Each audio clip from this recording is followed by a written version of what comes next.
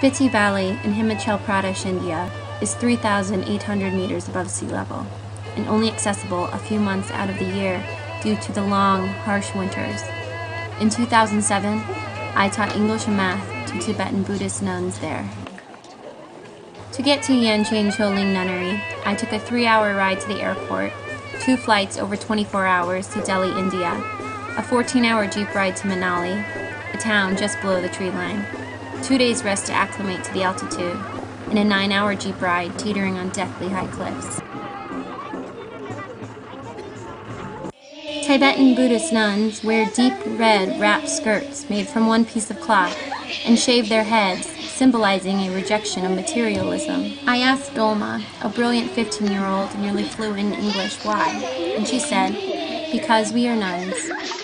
All summer, 5-year-old Nedin, who was 7 years short of taking the oath to be a nun, was often in the kitchen with children from Village Pangmo. Village Pangmo was just across the field. It had a few homes and a small store. In the kitchen, I always had my own cup of fresh tea. My own cup. My cup.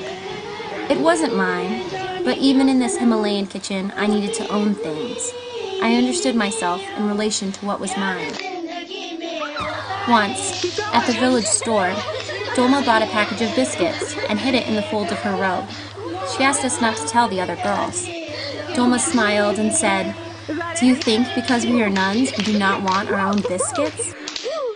The last day of class, we gave some of the photos we had to the girls, and there weren't enough to go around.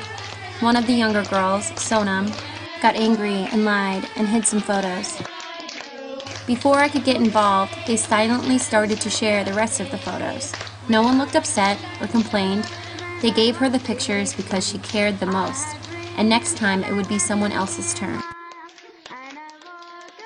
The symbolism in their daily lives may be religiously profound, but it was also the complicated reality of girls learning to grow up.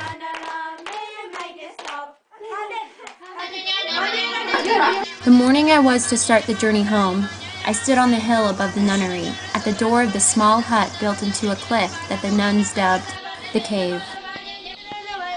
I saw deep red robes in the yard. They emitted prayers that urged the sun to rise. The view had always seemed strange and foreign.